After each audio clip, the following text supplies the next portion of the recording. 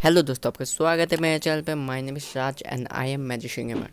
आज का वीडियो बहुत ही खास होगा क्योंकि आज के वीडियो में मैं आप लोगों को क्लोज रेंज के बारे में बताऊंगा। तो आज का वीडियो शुरू करते हैं जल्दी से जल्दी।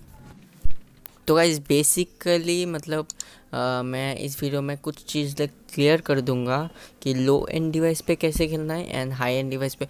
वो सब तो सबके लिए है ये सारे चीज़ मैं जो बोलूँगा आगे, क्योंकि ये आपको फ़ायदा देगा ताकि आपका फ्रेम ड्रॉप एकदम एनिमी के सामने ज़्यादा ना हो। एंड उसको हैंडल भी कैसे करना है ये भी मैं सिखाऊंगा। एंड मैं कुछ पैटर्न्स भी बोलूँगा कि कैसे कैसे पैटर्न्स हो सकते हैं क्लोज रेंज में, जो जिगल करते हैं ना प्लेयर्स, वो जिगल का पैटर्न बताऊँगा कि कैसे कैसे जिगल होता है, कौन सा जिगल अच्छा है एंड आपका एमिंग वो सब दिखाऊंगा। ये सिर्फ क्लोज रेंज बेस्ड है।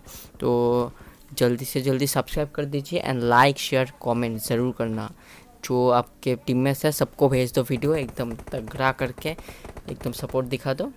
तो शुरू करते हैं। तो गाइस बेसिकली पहले मैं बोल दे रहा हूँ कि लो एंड डिवाइस क्या है। रैम से नहीं होता। 2 GB 3 GB वो नॉर्मल है। वो आपका प्रोसेसर मैटर करता है ज़्यादा, ठीक है।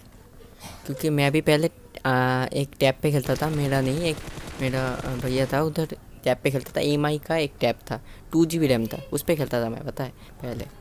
तो वैसे कोई बात नहीं है, प्रोसेसर का बात है बस। एंड आपका जो डिवाइस का रैम है वो हर बार जब भी सोच रहे हो कि अब फाइट होगा आपका, तो फाइट में घुसने से पहले रैम क्लियर कर लो जल्दी से। आपके पास वो तो होगा ही, क्या बोलते हैं, स्पीड बूस्टर जो भी है वो क्लियर कर दो। रैम क्लियर करके फिर ही जाओ, अच्छा होता है। मैं टिप दे रहा हूँ बस, और कुछ नहीं।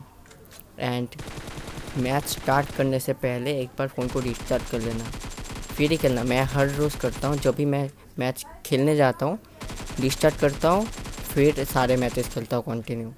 गेम जब मैं गेम स्टार्ट करता हूँ, नॉर्मली। एंड आपके फ़ोन में स्टोरेज रहना चाहिए। सोच लो 20% नहीं, 25% 30% ऐसा रहेगा तो चलेगा। स्टोरेज में स्पेस रहना चाहिए क्योंकि पबजी अपडेट लाते रहेगा तो आपका स्टोरेज बढ़ते रहेगा। तो स्टोरेज तो चाहिए ही चाहिए, तो फिर गेम थोड़ा स्मूथ तो चलेगा। एंड मैं बोल दे रहा हूँ प्रोसेसर की बात है बस, क्योंकि मेरा डिवाइस सपोर्टेड है स्मूथ एंड मीडियम, ठीक है। ये सपोर्टेड है, मैक्सिमम बैलेंस एंड मीडियम चलता है इसमें। तो ये हो गया लो एंड। एंड जिन लोगों का 2 GB 3 GB रैम का डिवाइस है तो उनका तो वेरी लो एंड डिवाइस है। एंड जिनका पोको ये सब एक्सट्रीम चलता है, अल्ट्रा चलता है, उनका लो एंड नहीं बोल सकते, उनका हाई एंड भी नहीं बोल सकते, उनका है मिड रेंज, ठीक है। मीडियम बोल सकते हो उनका, एक्सट्रीम मीडियम नहीं, क्योंकि बट पोको F1 एंड वो मिड रेंज ही है। हाई एंड जिसको बोलते हैं जैसे आईफोन एंड वगैरह वगैरह, जो अच्छा अच्छा डिवाइसेस है वो होता है हाई एंड डिवाइस, उसको बोलता है high and device. And Poco ये सब मिड रेंज है, अल्ट्रा चलता है वो मिड रेंज है, उसको लो एंड डिवाइस मत बोलो।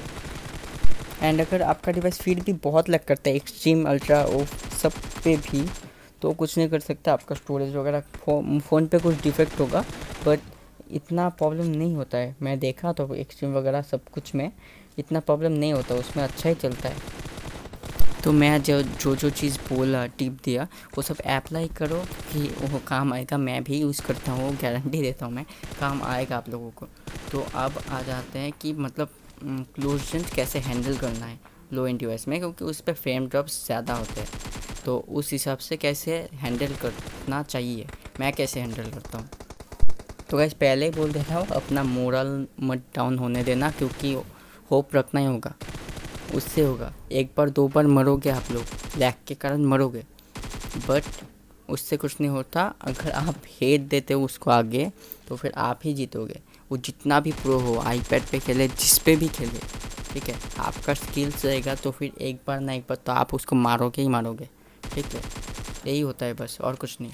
तो मैं पहले आप लोगों को 3 पैटर्न सिखाऊंगा कि कैसे कैसे पैटर्न्स होते हैं, जिगल करने का। तो पहले मैं जिगल सिखाऊंगा आप लोगों को।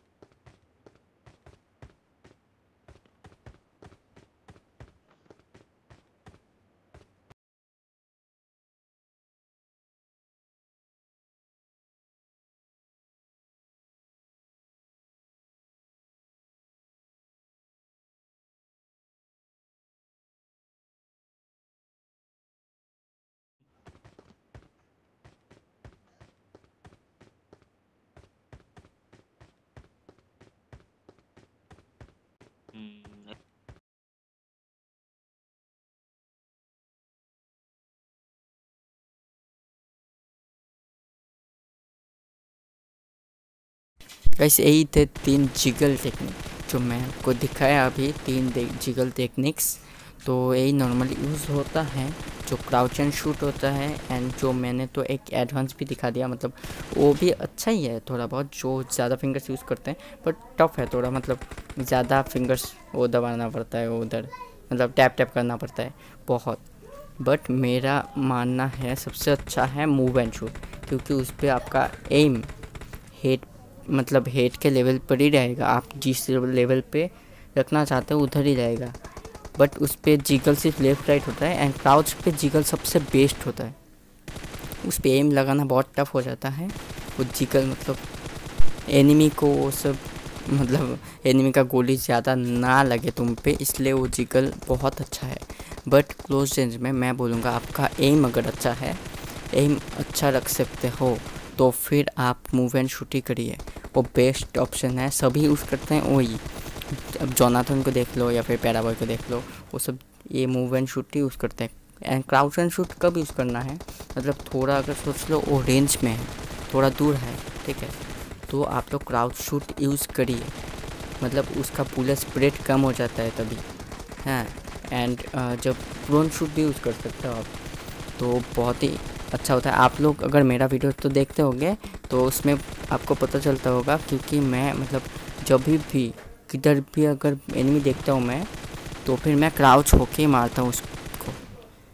सभी चाइनीज़ प्लेयर्स को देखना आप लोग, ठीक है, वो लोग जब भी फ्लिक्स वगैरह मतलब जो भी करते हैं इधर उधर रिफ्लेक्स दिखाते हैं, तब भी क्राउच करते हैं, क्योंकि क्राउच में आपका हेड लेवल भी डाउन हो जाता है एंड आपका रिकॉइल भी कम हो जाता है, एंड आप लोग इजीली डाउन कर सकते हो एनिमी को। तो क्राउच मतलब वो लॉन्ग रेंज होता है, लॉन्ग रेंज नहीं सॉरी, मीडियम रेंज। तो वैसे इसके बाद आता है आपका ट्रेनिंग पार्ट। तो ट्रेनिंग कैसे करना है, ट्रेनिंग के ऊपर मैं एक वीडियो डाल चुका हूँ कि how to increase your headshot percentage, वो वीडियो ज़रूर देखना, उससे आपका हेडशॉट परसेंटेज इंक्रीज़ होगा। एंड हेडशॉट ये क्लोज रेंज का मेन चीज़ है। आप लोग अगर हेडशॉट दोगे क्लोज रेंज में, तो फिर कोई आपको हरा नहीं पाएगा। वो हैकर्स लोग इसीलिए मार पाते हैं क्योंकि उनके पास मतलब ऑटो हेडशॉट रहता है, तो 2 गोली में मर जाते हैं हम लोग। कैसे मरते हैं, हेडशॉट लगता है इसीलिए, समझे। तो वो ड्रिल्स यूज़ करिए। एंड इस वीडियो में मैं जो ट्रिक्स यूज़ किया था मैं, वो आप लोग मतलब ट्रेनिंग में जो दिखाया मैं, सब ट्राई करना। सब आपका रिफ्लेक्स एंड वगैरह क्लोज रेंज में तगड़ा करेगा। आपका क्रॉस हेयर लेवल है वो एनिमी के हेड पे होना चाहिए। तो मैं आप लोगों को कुछ डेमो दिखाऊंगा कि कितने मतलब कितने हाइट्स पे रहना चाहिए घरों में, मतलब एंड पेड़ के सामने ओपन फील्ड में, एंड वॉल के सामने भी किस हाइट पे होना चाहिए, वो मैं आप लोगों को अभी दिखाता हूँ। तो गाइस देखो, हाउसेस पे आपका एम मतलब इस लेवल पे होना चाहिए, इस लेवल पे एकदम। तो मतलब कैसे वो चेक करना है, तो आपको बस ये जो क्या बोलते हैं उसको, हैंडल बोलते हैं, उसके ऊपर आपका क्रॉसहेयर रहना चाहिए। जब भी घुसेंगे आपका क्रॉसहेयर उस लेवल पे होना चाहिए, तभी हेड लगेगा।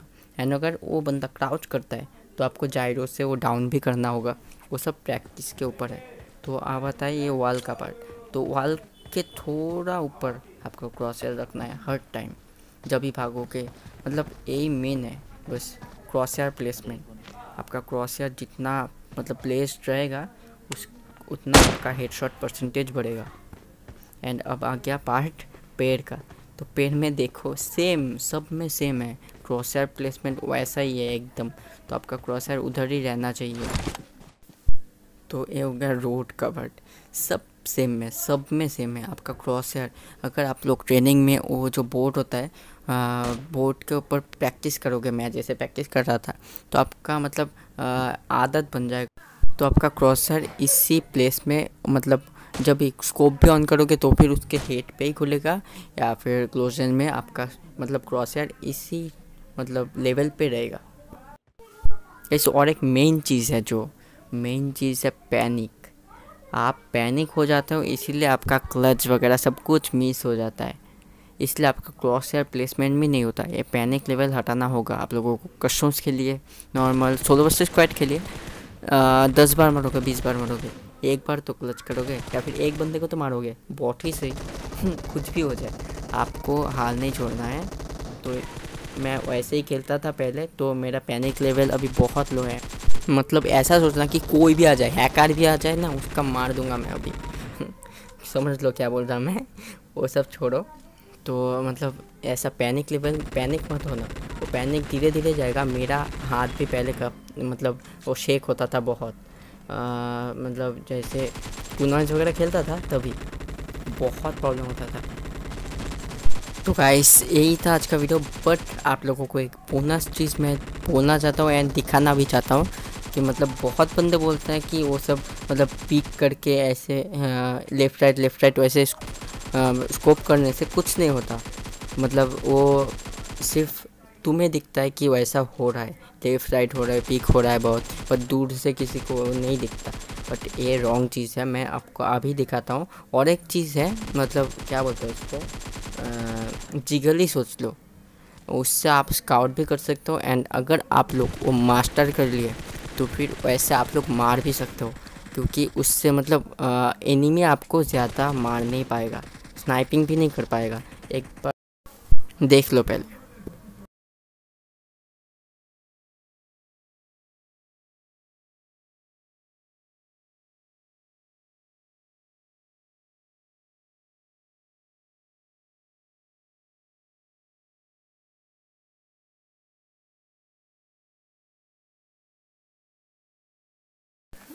मैं तो 6 फिंगर हूँ, मुझे तो अच्छा लगता है, मैं यूज़ भी करता हूँ।